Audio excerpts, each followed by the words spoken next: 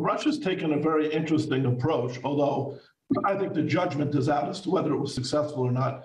And that is that they didn't shut down the economy except for a month in 2020, and they kept the economy largely open.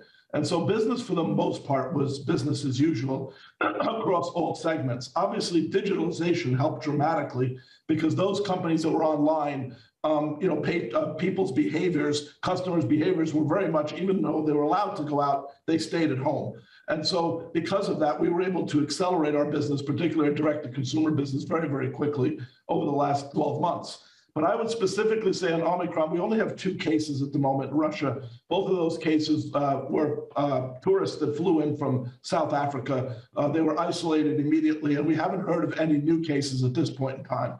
But I think, as everybody knows, Russia's been going through it was the most difficult month of October in terms of COVID from the start, with the highest amount of mortality and death rates that Russia's ever seen. And so obviously it has not been able to escape the pandemic, but it has been able to keep the economy open. Can I ask you then, I mean, obviously you've had a primary focus on growing your business digitally from the start, and I think that's well understood in the market. You will have taken a lot of the low-hanging fruit already. What do you think the potential is for you to scale further next year? Well, I think what's interesting about the fintech and insurtech industries, that actually the 2 largest and most profitable fintech and insurtech companies, I think in the world, are actually in Russia.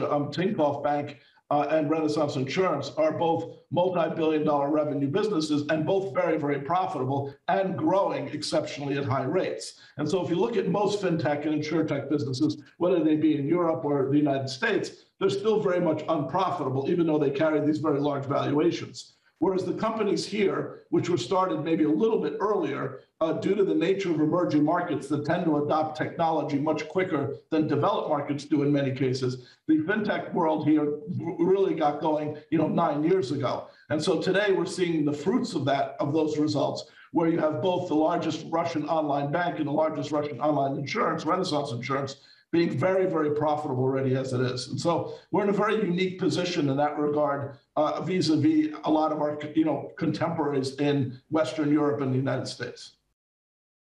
Hi, I'm Joanna Bersecci, and thank you for watching. You can check out more of our videos by clicking on the boxes on the screen.